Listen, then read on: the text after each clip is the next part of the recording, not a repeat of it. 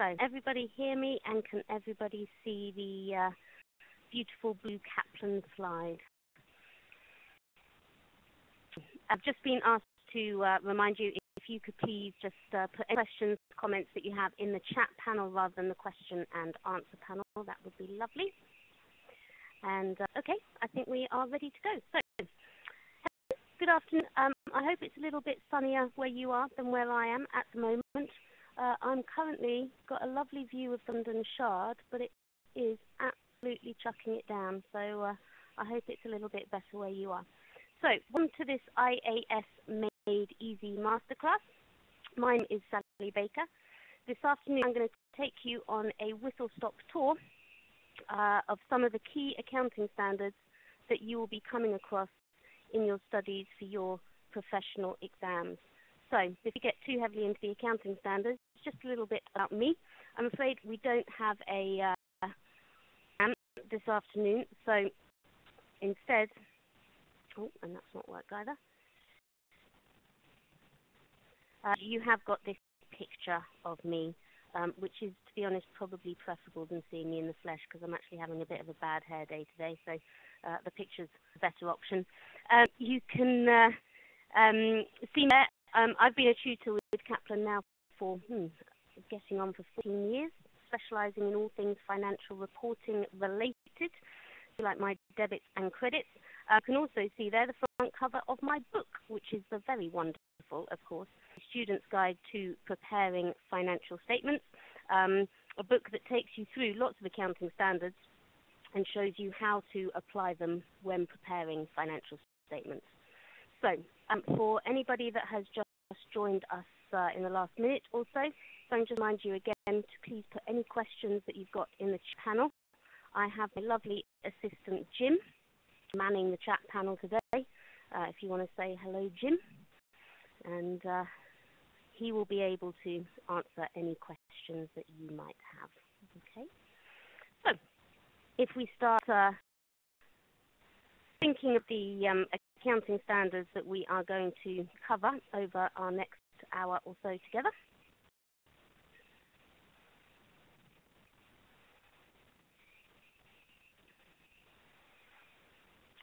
This is the list of what I'm hoping to get through. Okay, so we have IAS 2 Infantry, IAS 16 PPE, some of the really key important accounting standards that you will come through regardless of whether you're studying at the lower level of your qualification or whether you're reaching the higher final levels. These are all important accounting standards. I am hoping to get through all of them today.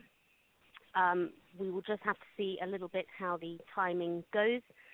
If there are any that I don't leave until the end, it'll be IAS 18 and IAS 37 that will be last. There will be a recording of this presentation being sent out to you afterwards, together with a copy of these slides. So if for any reason we don't manage to get through all of them, you will be able to see the content of the slides, even if you don't manage to be able to take you through them. Let's get started with IAS 2, Infantry. It's always the first accounting standard that we learn about, as well as being the first in terms of the numerical sequence as well.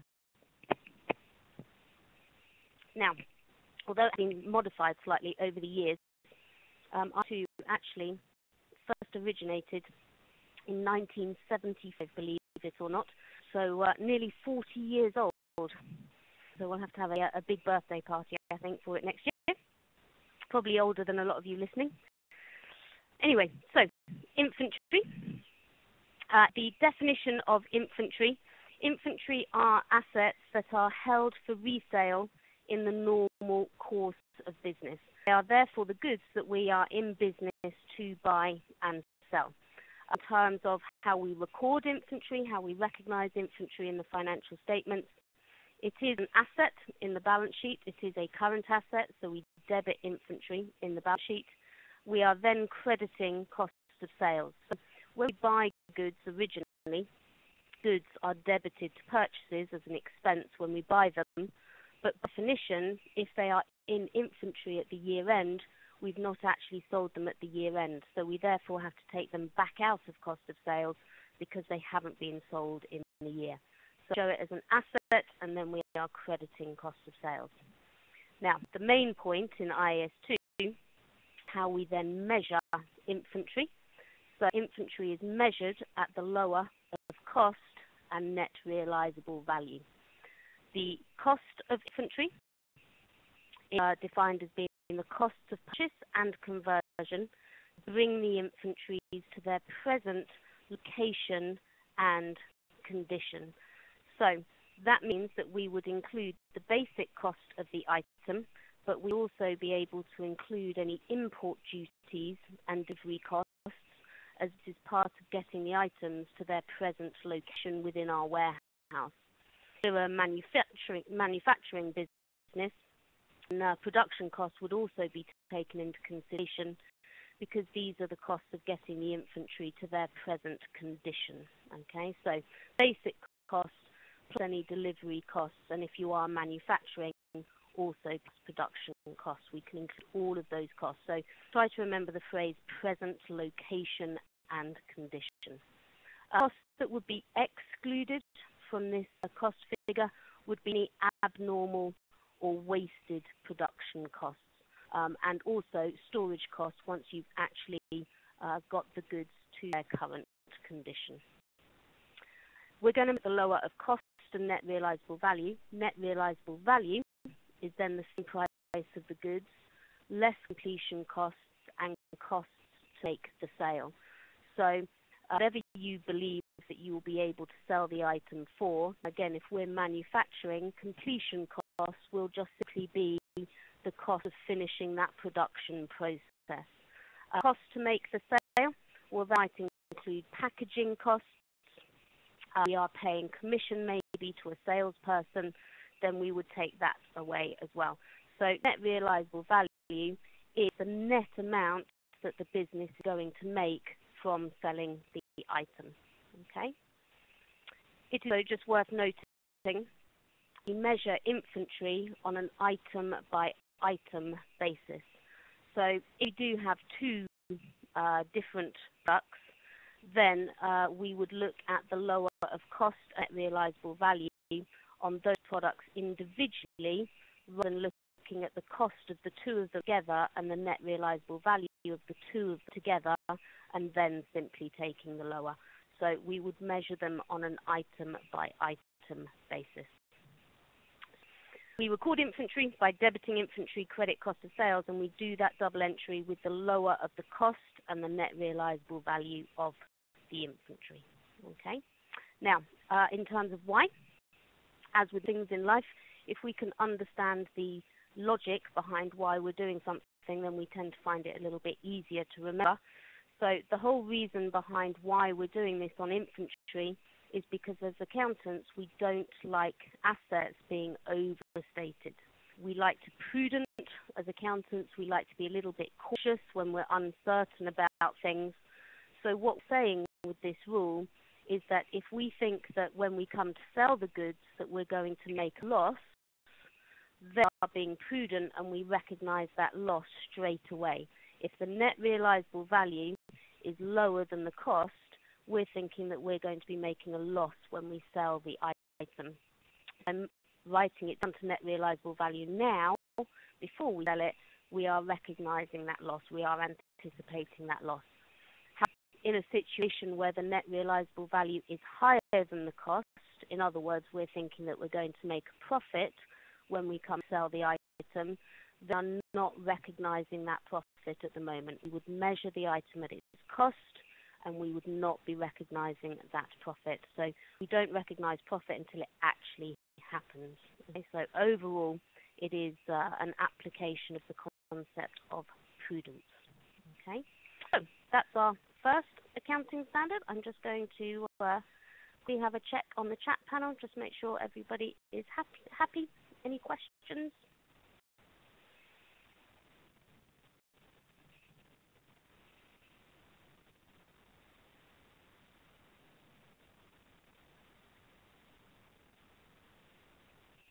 No, good. Okay, I think we're okay. So I shall move on to our next accounting standard. So the next accounting standard is the slightly chunkier topic of IAS 16, property, plant and equipment. Now, whether you are starting out your accounting career at the moment or whether you're studying final level papers, this particular accounting standard gets tested at all various levels, so it's really important to get a grasp with the basics on this one. So again, let's start with the definition. Plant and equipment, these are defined as being tangible items. In other words, I can physically touch them. Okay, are items that are held for use in the business and they're expected to be used for more than one accounting period. So examples would be our office property, so our offices, our factories, machinery within the factories, delivery vehicles, computer equipment, furniture, etc. Okay, that all come under the guidance of IAS 16. So if we just think about the definition of inventory, which was items that are held for resale, and then the definition of PPE, items that are held for use, then you know why you've got something, then that's going to determine how we account for it. When an item is held for resale, we apply IAS 2 to it. How when it's held for use in the business, then we would think about applying IAS 16. Now, accounting for PPE is going to be more complicated than accounting for inventory, simply because PPE goes through various stages during its lifetime, and we have therefore got to think about all of these various stages. So, to start, initial recognition, essentially buying the asset and how we deal with things at that point. We have several things that might happen whilst we own the PPE, so we're going to depreciate it. We have to think about subsequent expenditure, what happens when we spend money on the item after we've bought it. We might also choose to revalue the item.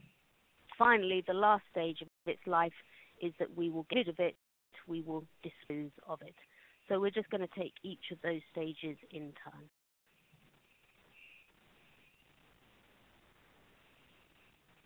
So, recognition to start off with. To record an item of PPE, we're going to debit PPE. We're going to record an asset in our balance sheet. It's a non-current asset because we're going to be using it for more than one accounting period. And get bank because I'm assuming here that we would be paying for the item. Now, you can see the initial recognition according to IAS 16 must be at cost. And the cost here is defined as being the cost in bringing the asset into working condition for its intended use. So, costs that you incur in bringing the item into working condition for its intended use. So, IAS 16 gives us some guidance on items that we would be able to include here. So the basic purchase cost of the item, again, we can include any import duties that we might be paying if we bought it from overseas. So delivery costs as well would be an equivalent.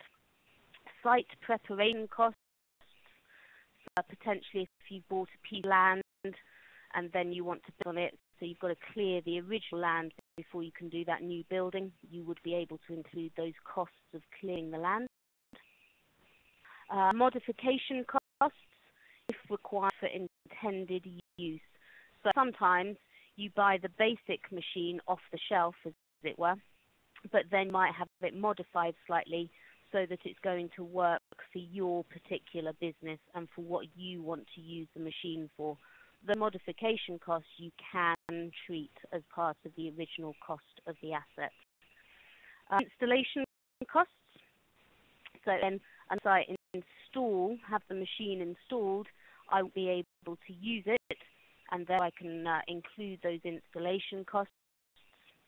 I can also include testing costs and professional fees. Professional fees might be most relevant, for example, we're buying building property, and therefore we have got to pay a solicitor to do all of the paperwork associated with the purchase of that building. So professional fees under IAS 16 we are allowed to include. Okay. If some of you there are studying at the higher levels, you may also come across a situation of dismantling costs. So I'm thinking maybe something like an oil rig, and at the end of the life of the oil rig, you're going to dismantle the item. You should also include those dismantling costs at initial recognition as well. Okay. One thing that would be excluded from the initial recognition figure for PPE would be staff training costs. So that is specifically mentioned in the accounting standard as something that should be excluded. So in exams, it's sometimes something examiners might pick up on to try and catch you out, because there's very clear guidance in the accounting standard that we should not include staff training costs. So recognition at cost. Costs incurred in bringing the item into working condition for its intended use. So once we the item, during its life, the one thing that we will generally always do is depreciate the item. So depreciation. Journal entry for depreciation, as you can see here, we are going to be reducing the value of the asset in the balance sheet, so crediting PE in the SFP, and then charging that depreciation as an expense within the statement of profit or loss. Okay. The whole idea behind depreciation is we are reflecting that we are using up the asset, that we're using up the benefits that are available from the asset. And it's also an application of the matching concept. By putting an expense through your profits, you are matching that expense against benefits that you are getting from using the asset, which is normally in the form of revenue. And the credit, the reduction in the value of the asset in the SFP is reflecting that we are using the asset up, that we're wearing it out through use. Common misconception with depreciation is that it's to do with reflecting the market value of the item. So whilst we can say that with something like cars, that yes, the market value does go down over time, and therefore depreciation is set to reflecting that market value. If we thought about something like a property, that argument would not apply. Property tends to increase in value over time, and yet we still have to charge depreciation. So depreciation is not about trying to reflect market value. It is simply about the fact that we are reflecting using the asset. We are reflecting the use of the asset. Depreciation is calculated allocating the cost of the item less its residual value over useful life. So as you can see there, useful life is the period of time that we have the asset available for use. Now, just to appreciate at this stage, it is the period that the asset is available for us to use it. That's not necessarily the same as the actual life of the asset. So, for example, when I buy a car, that car might physically last for 15 years. However, if I believe that I will only be using it for a period of 10 years, if I decide that I'm going to get rid of it and replace it with something else, then for my business, I will be saying the useful life is 10 years. Okay. Residual value is then an estimate of the value of the asset at the end of its useful life. So sticking with the same example, I buy a car, even though I think it will last for 15 years physically, I intend on selling it after 10 years, then useful life will be 10 years and residual value would be what I think I will be able to sell the car for at the end of those 10 years. The only item that isn't depreciated is land. Okay, the only example of PPE that is not depreciated is land, and that is because land is deemed to have an infinite life. Okay, it will be there forever, and you cannot divide by infinity. So we do not depreciate land, but everything else is subject to depreciation. We have two methods of depreciation: straight line depreciation and reducing balance depreciation. Straight line depreciation, it is sometimes expressed as a percentage, in which case you are just applying that percentage to the cost figure. Straight line is just taking the cost less the residual value and simply dividing then by the useful life so that you get the same amount of depreciation every single year. So straight line depreciation, the same amount of depreciation every year. Reducing balance is simply, as the name would suggest, then a reducing amount of depreciation every year, so higher when the asset is new and getting smaller as the asset gets older. We're doing reducing balance calculations, then they will give you a percentage and you apply that to the carrying value of the item. Carrying value is the cost less depreciation. Okay, so that is depreciation whilst we own the item. Now, money that we might spend whilst we own the asset, so subsequent expenditure. Subsequent expenditure is either going to be capitalized, i.e. treated as part of the cost of the asset. We're either going to be debiting PPE and crediting bank, or it is simply going to be expensed to profits. We're going to debit expense and credit bank. So the route of the accounting standard are that what the expenditure will increase the future economic benefits available from the item, then you can capitalize those costs. However, if the expenditure will not increase the benefits available from the asset, we cannot capitalize those costs. So, couple of classic examples. If I have a building, I'm standing in a classroom now, and my view at the back of the classroom is a kind of mustard yellow wall, which I have to say is not perhaps my favorite color. So if I decided that I was going to redecorate this classroom, then I'm actually increasing the benefits that I can get out of the classroom. I see it as an improvement in terms of the English layman sense of the word, to not have a mustard yellow wall and to have a more neutral colored wall, but I'm not improving, I'm not increasing the actual economic benefits that I can get out of the classroom. So simply repainting the wall, I will not be able to capitalize that expenditure. If, however, I decided to knock that wall down, take my hammer to it, knock the wall down and then extend the classroom and therefore double the capacity of the classroom, then I would be able to capitalize those costs. Because I can fit more students in here, then I can generate more fees, I'm generating more future economic benefits. Okay? So in the economic benefit, I can capitalize. Simply maintaining those economic benefits, no. So anything repairs, replacing, redecorating, it's all as revenue expenditure, and all of that must be expensed to profits. Day-to-day servicing costs, you are just maintaining the condition of the asset, you're not actually improving anything. Okay. Now, the thing that might happen while we own the asset, apart from depreciation and apart from subsequent expenditure, the third thing that might happen would be to adopt a policy of revaluation.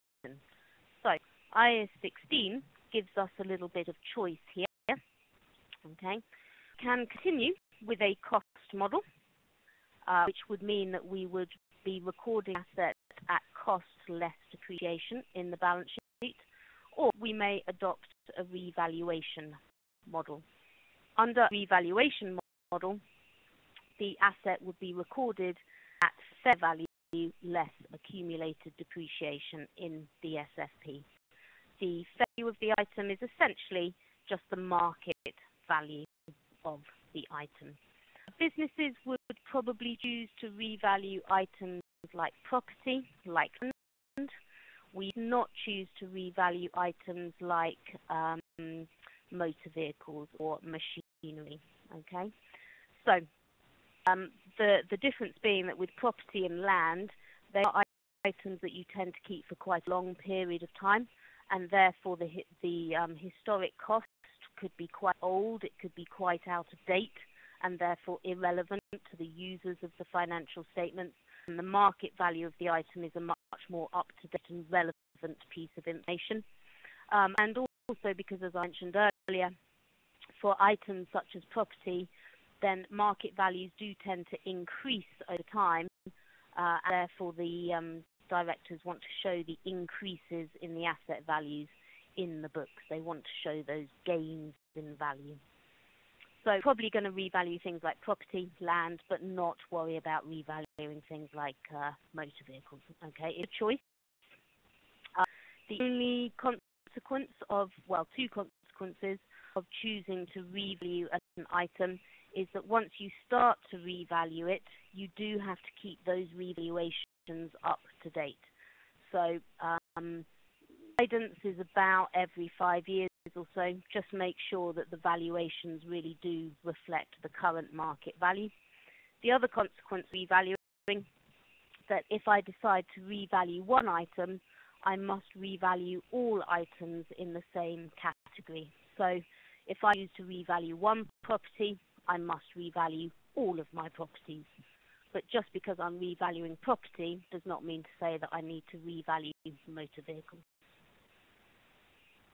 Of recording and dealing with revaluations in terms of double entries for the process is to ensure that we calculate the revaluation gain or loss, and that's simply done by comparing the fair value, the market value that we're trying to revalue it to, against the carrying value that I currently have sitting in my balance sheet. Where the fair value is higher, then I have a valuation gain, and where their value is lower than the existing carrying value, I have a revaluation loss.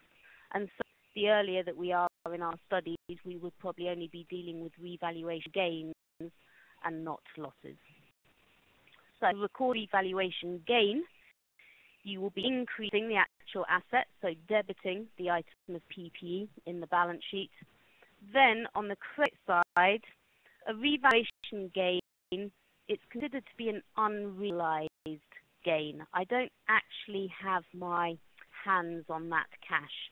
If you are lucky enough to own your own house, if you just think to yourself what you paid for it and what the house might be worth now, then yes, okay, there is a gain in the value of the property there, but you don't have that in hard physical cash sitting in your bank account. So it's what we refer to as an unrealized gain. Consequently, we're allowed to show that gain in profit. Instead, we show it in a section called Other Comprehensive Income. So the OCI on my slide there stands for Other Comprehensive Income, which is simply shown after profit in a statement of profit or loss. So you have revenue down to profit, statement of profit or loss, and then the OCI section, the Other Comprehensive Income section. So we just show the revaluation gain in there rather than in profit. From the OCI section, it is taken to reserves in equity in exactly the same way that profit gets taken into returning reserve, but for items of OCI, they go into their own little reserves. So revaluation gain goes to a revaluation reserve. Okay, so debit the asset and then create the gain into OCI, and from there put it into a revaluation reserve in the balance sheet. Valuation losses. You'll be crediting the asset. The asset is declining in value, so we're going to be crediting PPE. On the debit side, first of all, you would consider whether this item that you've lost in value, whether it was previously revalued upwards. Okay, so you might have a situation whereby I have a revaluation loss of, let's say, 12. In the past, I had revalued the item upwards 7. In the past, I had put 7 into the valuation reserve. So when it goes down by 12, then I will be debiting OCI and the revaluation reserve, firstly with 7 to reverse that previous gain. And then if I have any remaining loss, i.e. the remaining 5, I then debit that into profit. Okay? So first of all, reverse any previous revaluation gains that are sitting in reserves, and then put any remainder into profit. Okay? Valuations. So nearly there with the end of PPE. I told you IAS 16 is a bit of a chunkier standard. The step to do with IAS 16 and PPE is to then dispose of the item, to get rid of it. So when we dispose of the item, we're going to work out whether there is any gain or loss on disposal to be recognizing. So we simply compare the proceeds that we get from selling the item, and we compare that against the carrying value of the item amount that it's sitting in the SFP at. Okay. If we are scrapping the item rather than physically selling for cash, if you're scrapping it, then your proceeds are just simply 0. Okay, so it's the same principle.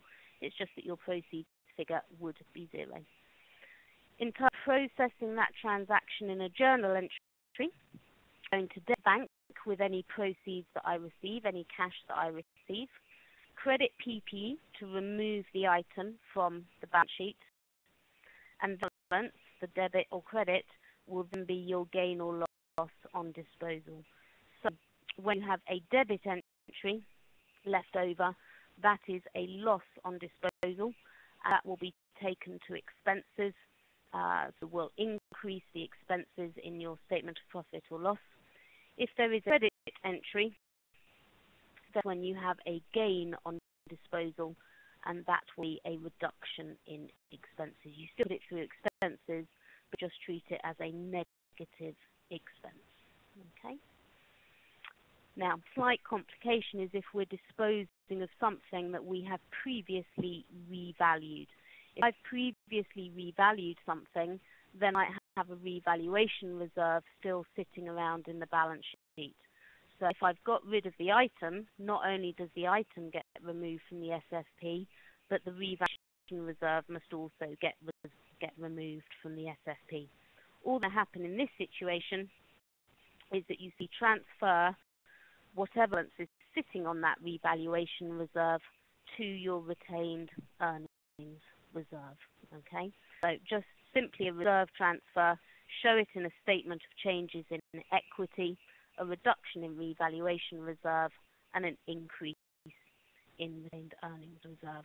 Okay, we're essentially just saying now that because I have sold the item and I've turned the item into cash, I've now realized that revaluation gain. I've now got my hands on that value in the form of cash, so I can treat it as realized, I can treat it as profit, and I can put it into retained earnings. That is PPE.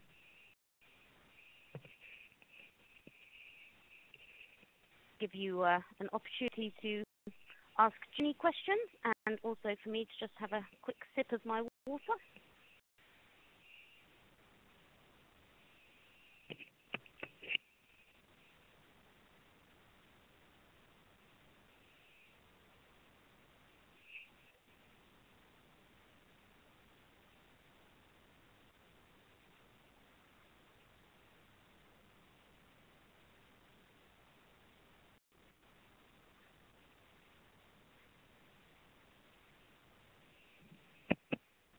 Okay, so we talk about tangible, non-current assets there with IAS 16 and PP.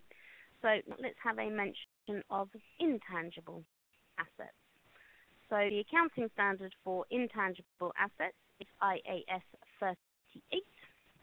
Okay, IAS 38, intangible assets. Definition of intangible assets here. In order to be an intangible asset, you must be identifiable, which really just means that the item can be separated from the business as a whole. It can be sold on its own without having to sell the whole business. The other way for an intangible item to be identifiable is if it's arising from a contractual right. So, for example, with a license, you have a license to operate something. A license is essentially a contract that gives you the right to operate. So, identifiable. Non-monetary, well, it's really just referring to the fact that investments, you can't physically touch them, and therefore we think of them intangible as well. They would not fall under the rules of this accounting standard. Non-monetary is saying not investments, okay, not investments. And then tangible is just catered for in the phrase without physical substance. So an intangible asset, you cannot physically touch it. So we're talking licenses, copies, patents, and things like that, okay? Now, because of the fact that we cannot touch these items, most of the issue with them comes from should we recognize them as an asset in the first place? Can we treat them as an asset on the balance sheet? So within IAS 38, we have some recognition criteria. We are allowed to capitalize the item if it is probable that it would generate future economic benefits to the entity. And also, you must be able to reliably measure the cost. Consequence of that, these criteria are that if we're purchasing something, I just simply go out and I buy the license or I buy a copyright, then those criteria are generally met and you can just simply capitalize the item at its cost. How? Where it is more of an internally generated item, then the costs are very difficult to measure, and it is often not so guaranteed that you will get some future economic benefit from it, and therefore internally generated we often cannot capitalize. Assuming that we will be capitalizing the item, it will be subject to amortization. Amortization is simply the equivalent of depreciation for intangible items. So we depreciate PPE, but we amortize intangible items. Amortization tends to also be done on a straight line basis. Again, the principle remains the same over the useful life of the asset. IAS 38 also covers research and development. So research, first of all, research is all about simply gaining new knowledge. Okay, so research on its own doesn't actually give us any benefit at all. Okay, simply having knowledge doesn't give us any future benefit, and because we don't have the future benefit, then I cannot capitalize research costs, because there will be nothing to then amortize those research costs and match them against in the future.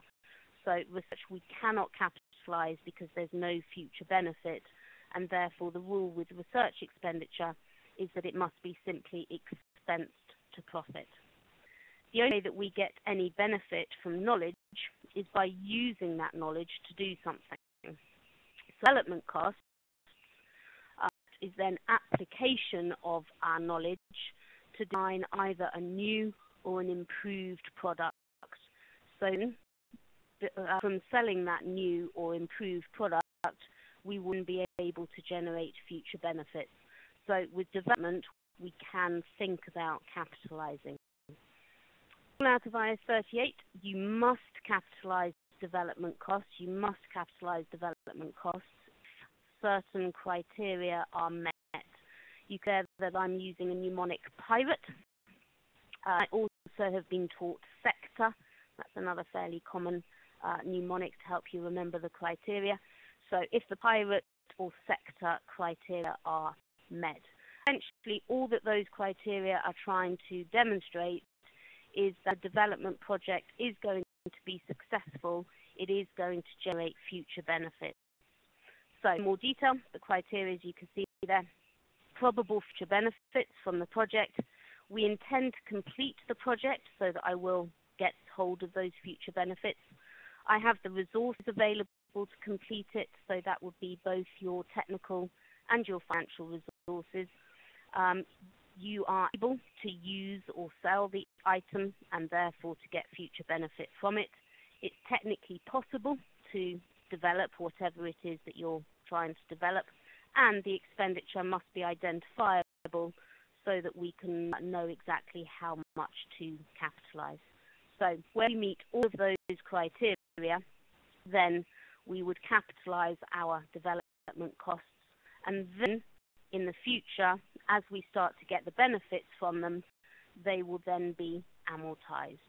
Notice, however, the amortization, that will only start once commercial production of the item starts. So once you actually start to get the benefits coming through. Okay. So that is IAS 38, intangibles, and also covering research and development. Fixed assets, I'm going to briefly take you through a little bit of IAS 36, impairment. I mentioned earlier, as accountants, we like assets being overstated. Accountants, we are prudent, cautious, grey, boring, a bit like the weather today, really. And we don't like our assets being overstated too much. So we have an accounting standard, impairment of assets, that applies that principle quite generally. Okay. Thing just to appreciate with IAS 36, when students first see this accounting standard, they're normally seeing it fairly soon after having done IAS 16 on PPE. So they often therefore think that IAS 36 only applies to PPE. IAS 36 is actually about any asset at all. Okay, so it might be talking about PPE, we might be talking infantry, we could be talking receivables, we could be talking about intangible assets, okay, any asset at all. So, rule 36, an asset is impaired, carrying value exceeds its recoverable amount. So carrying value exceeds something, the carrying value is too high, the carrying value is overstated. The recoverable amount is then defined as being the higher of fair value less cost to sell and value in use. So fair value less cost to sell, essentially market price minus cost to sell. So what you would recover from selling the item, what you would recover from selling the item. Value, on the other hand, is what we are going to get from using the item.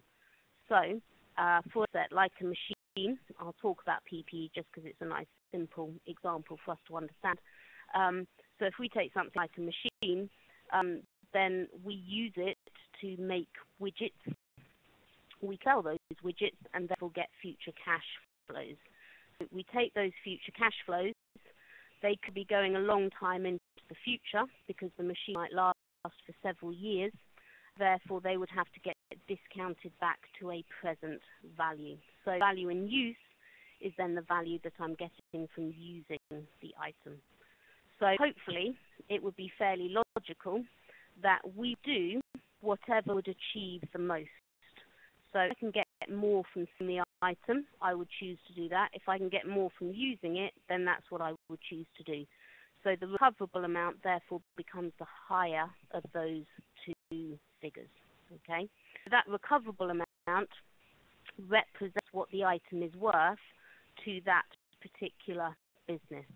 Therefore, if its carrying value is higher than that amount, we're saying the carrying value is too high in the balance sheet, and therefore we must write it down accordingly. Okay. To record the impairment loss, to write it down, you're just writing it down from the carrying value down to the recoverable amount. To record that impairment loss, you're going to be reducing the asset, so you create the asset in the SFP, and on the whole, you simply charge that impairment loss as an expense to your profits. There is a bit of an exception to the rule there. If we are talking about an impairment on an item of PPE that you've previously revalued, then you would have to charge the impairment loss against the revaluation reserve first and then against profits. But that's the exception to the rule. Main principle, debt expense, and credit the asset. As I said, the whole trick behind IAS 36 is simply make sure that our assets are not overstated. Moving swiftly on our whistle-stop tour, IAS 17 and leases. So, leases, a lot of businesses have a lot of leases. When businesses either don't have the cash to be able to buy items outright, or maybe they would just rather not buy the item outright because they'll save the cash to use it for something else, then may well enter into a lease agreement to access the item instead. So, IAS 17 applies in this situation. Now, under IAS 17, leases are classified as either finance leases or operating leases. So, finance leases are defined as being a lease where the risks and rewards of ownership transfer to the lessee. So, lessee is the person that is using the asset, the person that is paying the rentals to be able to use the item.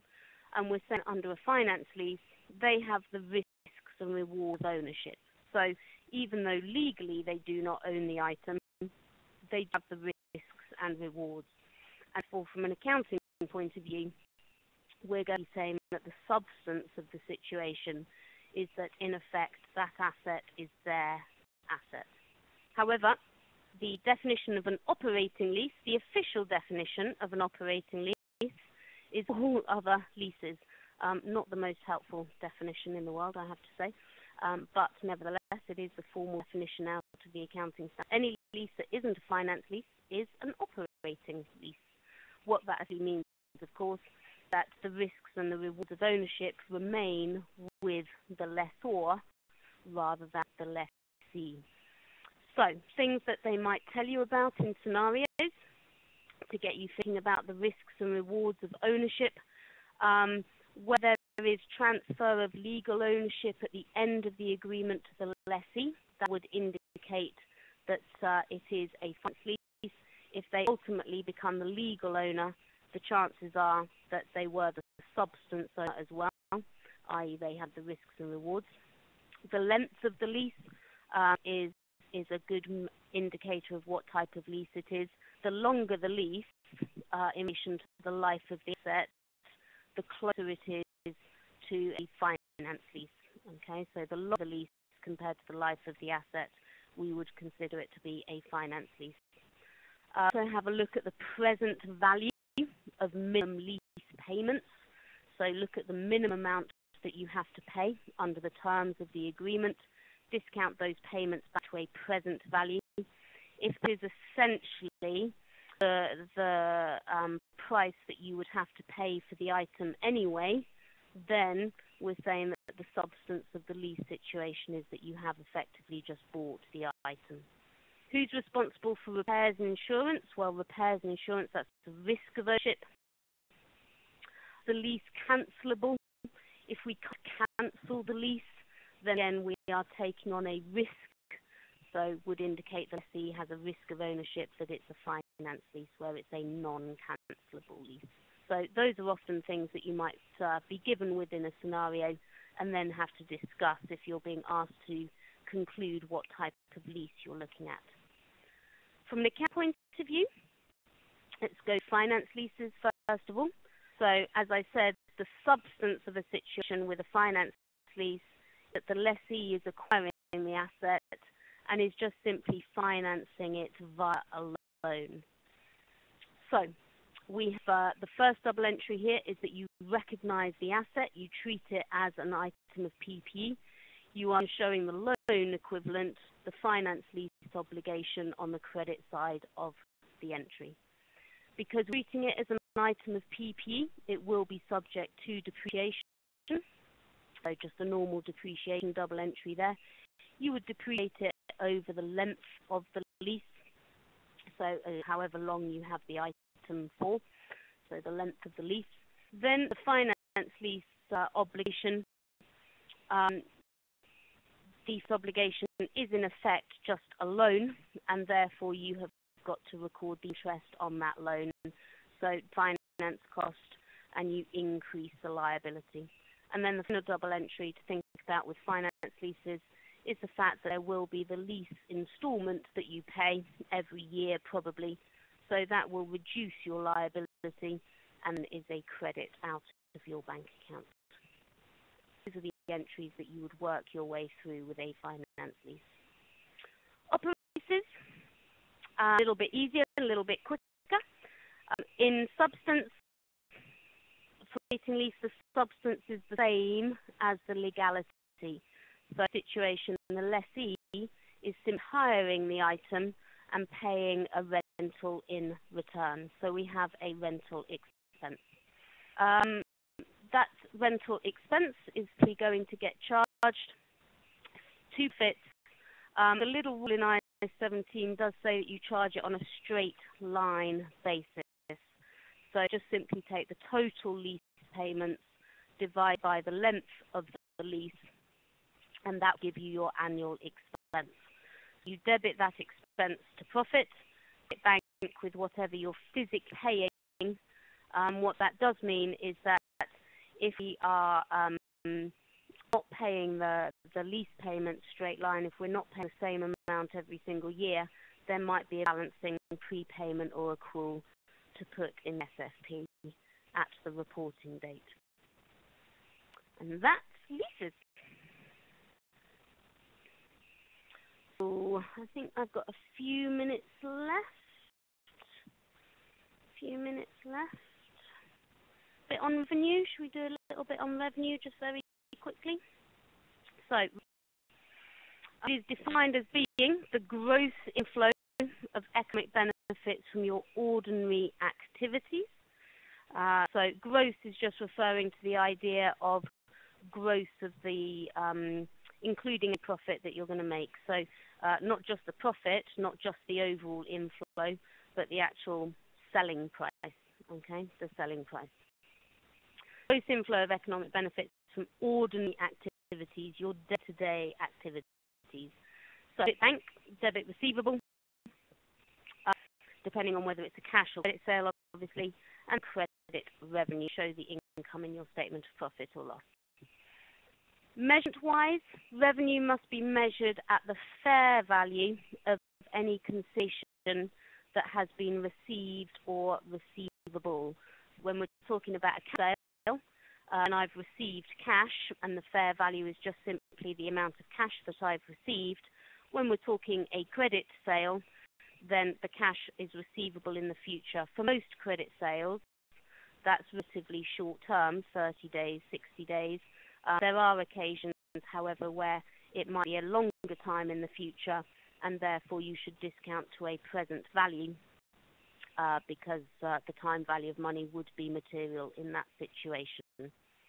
We then have certain recognition criteria within IAS 18, and that determines when we recognize the revenue, So, recognition criteria. First of all, a couple of general criteria. Two things. We must be able to reliably measure the revenue, and we must also be able to reliably measure the associated costs. That's because we want to match revenue and cost of sales against each other in our statement of profit or loss. So we need to be able to reliably measure both of those items. Also, it must be probable that the economic benefits will flow to the entity. It must be probable that we will get the benefit from the sale ultimately to be able to record it in the first place. Then IAS 18 has some more specific criteria depending on whether your revenue is from selling goods or whether it's from selling services. So, from the sale of goods, first of all, you can recognize revenue from the sale of goods when you transfer the risks and rewards of ownership. So when the customer is taking on the risks and rewards, and when the customer takes over control of those goods, we are therefore saying that those goods are no longer our assets, and therefore we should de-recognize the asset, we should treat it as having been sold, we should recognize the revenue. Revenue sale of services is by reference to a stage of completion. So as you complete and provide that service, you may recognize revenue from providing that service. Okay, so I think we have just got one more accounting standard. I've probably got about a minute or so, so let's just try and get through that one quickly. We were a couple of minutes delayed, so starting because the shared desktop issue. So let's just get to IAS 37, and then we will have covered everything. IAS 37, of IAS 37, provisions is what IAS 37 is all about. Liability of uncertain timing or amount. So potential liabilities is what we're interested in with IAS 37. The classic example that you start to see is where a company is perhaps being sued for breach of copyright, or somebody is suing it because they injured themselves, and potentially, therefore, the company is facing a liability of paying out a compensation claim. That's the kind of classic early example we see in terms of provisions. IAS 37 provides us with some, double entry first. So credit the provision, show a liability in your balance sheet, and charge the associated loss to profits. Again, that's the double entry most of the time. Occasionally, you actually debit an asset. You might remember that I mentioned dismantling costs if you're budgeting at a high level earlier. In that situation, you're debiting PPE, crediting provision. But for straightforward provisions, debit expense and credit provision. IAS 37 then gives us some recognition criteria. So we must meet 3 criteria before we can recognize a provision. First of all, it must be a present obligation, so more likely than not, as a result of a past event. There must be this past trigger event that's creating the obligation. So in other words, we are not allowed to anticipate things happening in the future and provide for them because there's too much risk of manipulation in that scenario.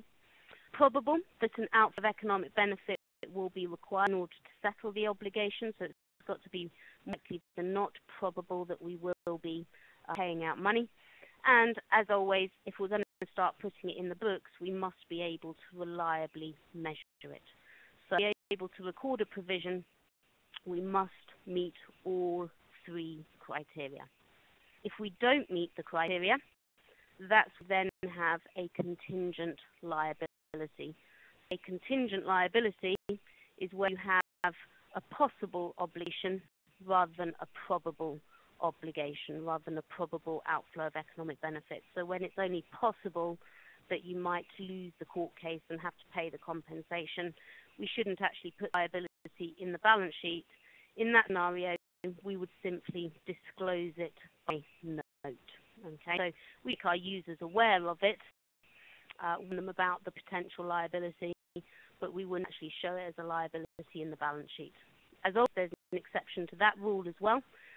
If we think the probability of having to pay anything out is remote, we wouldn't even put it in the note to the accounts. We would simply ignore it altogether. IAS 7 also covers contingent assets, really just being on the opposite side of the same coin. So rather than being the company that is being sued, perhaps you're a company doing the suing, and therefore you're potentially going to be on the receiving end of that compensation, and therefore you have a possible asset as a result of a past event. So with possible assets, uncertain assets, if it is probable that we will get the item, then we are allowed to disclose it by note. But anything less than that, we should ignore it. Okay, it gets no mention at all. And that concludes our whistle-stop tour of the accounting standards. So, thank you very much for signing up to the Masterclass today and for listening this afternoon. I do hope I've managed to shed some light on the requirements of some of our key accounting standards for you. So we will be sending out a link over the next few days which will contain a recording of this presentation. Excuse me. That link will also contain a copy of the slides that I have used so that you will be able to review all of the information. So thank you very much, and all that it remains for me to say is that I wish you the very best of luck in your exams. Enjoy your afternoon. Bye.